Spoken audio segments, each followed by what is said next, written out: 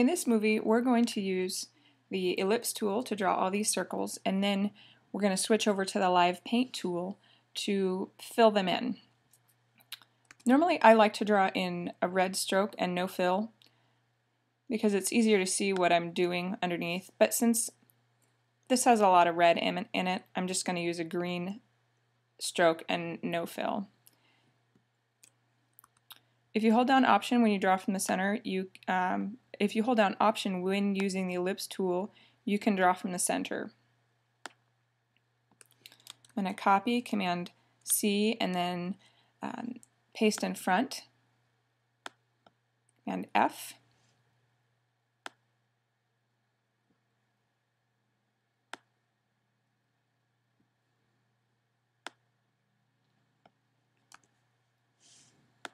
And I'm just going to continue drawing these ellipses until I have all the ones that I need, and then I'll use the live paint tool to fill them in. Copy and paste in front.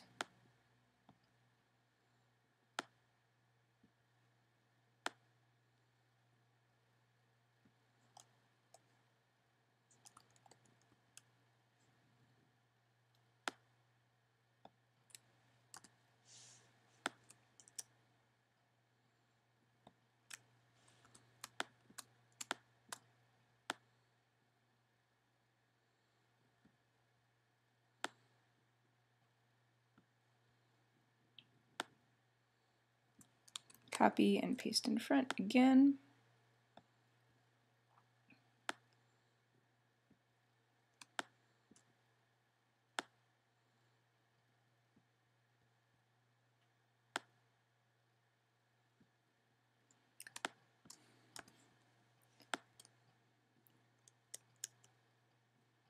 Now this one, I'm going to need to use the rotate tool. You can get to it by pressing the letter R or clicking on the rotate tool in the toolbar panel. And you'll notice that this ellipse over here isn't quite, it's not a perfect circle. It's an oval and it's kind of at an angle.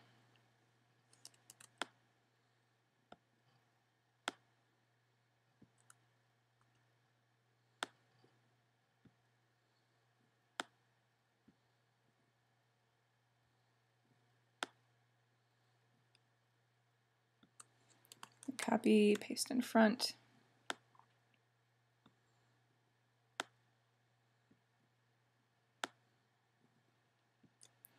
Okay, now that I have all of my ellipses, I'm just going to select them all and looks like I have my background image not locked down, so I'm just going to lock that by pressing Command 2. I think it's under Object Lock. It would be there, but I've already locked it. So now I'm just going to go through and grab all these ellipses. I'm just going to remove the stroke because the stroke is just going to get in the way for this next part. Now we're going to go to the live paint tool. And it used to be that you'd have to use the Pathfinder tool to, break all this up into the black parts and the yellow parts and the orange parts, and that's just a pain, and I don't want to do it. So what we're going to do, the live paint bucket tool, it kind of works like you'd expect it to. It's a paint bucket, and it's really intuitive, and you just click in the areas that you want it to fill. And I need to add some swatches here. I'm going to, because we don't have any colors to work with, and whenever I'm painting I need some colors to work with. So I'm going to add that swatch. It's black, and then I'm going to add some yellow ones and some orange ones.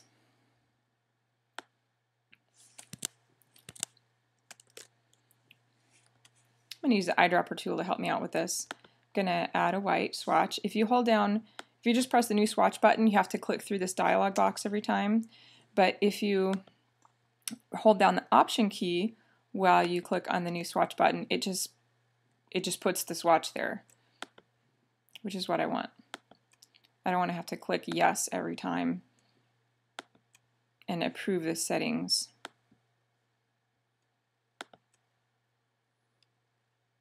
And we'll do a light yellow.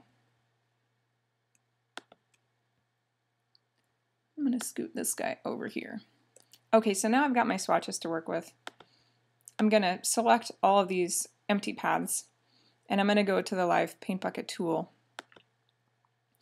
And you'll notice there's the three, right below the cursor, there's the three little color swatches. And what those do, if you use your right and left arrow keys, and if I had more swatches in here, I could also have, you know, the up and down arrow keys, but just by navigating, you can navigate through the color swatches just by using the arrow keys. So I'm going to go left over 2, and there's black, and that's what I want to work with. You can choose to live paint either the fill or the stroke, but in this case, I just want to use the fill. So I've got black. It's the one in the little swatch in the center under the cursor. So I'm just going to start dropping the color where I want it.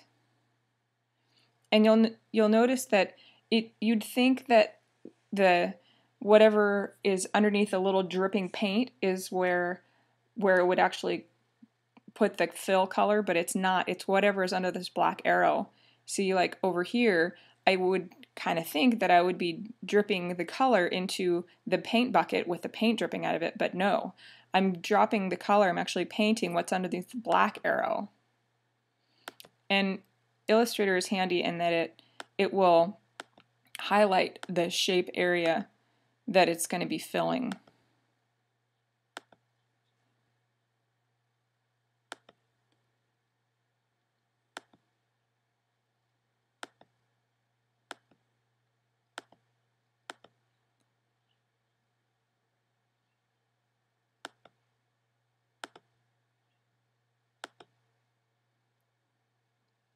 I want to make sure I didn't miss anything, so I'm going to go over to the Layers panel, and I'm just going to hide that image so I can see what I missed, and I did indeed miss some things.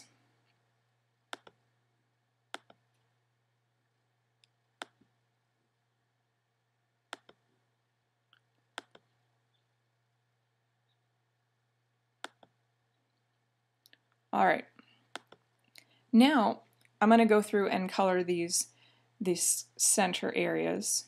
Bring my swatches panel back up, and again I still have the Live Paint Bucket tool selected, so I can just scooch over to the right a couple of swatches, and then I can start dropping some color in.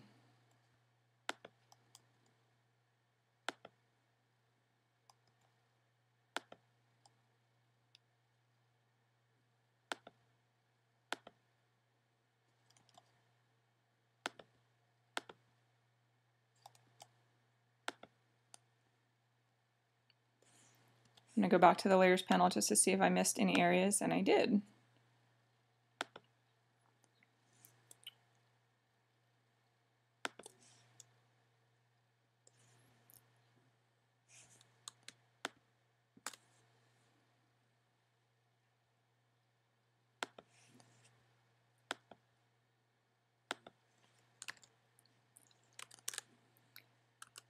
Now, one thing to keep in mind when using this tool is that all of these act as a single object. They're a live paint object, as you'll see here in the Layers panel, and it makes editing the gradients a little tricky. So it's easy once you know how to do it, but figuring out how to get at these gradients, it's a little weird, because you'll see that these shapes here, this doesn't act. Live Paint treats it as sort of a half moon or a moon shape, but Illustrator still is treating it as a single object, a single circle. And so that's what makes this a live paint. You can move these shapes around, and they're live. All the color work is live in them. So you don't have to have a bunch of compound shapes, and like if you wanted to change the shape of this yellow one, you don't have to change the yellow and the black and the red shape. You can just move one of them. I'm going to adjust that. You know, see how the black automatically fills in there because Illustrator knows that area there is supposed to be black. So in the next video, I'm going to show you how to edit the colors within a live paint group, how to change these solid fill colors into gradient.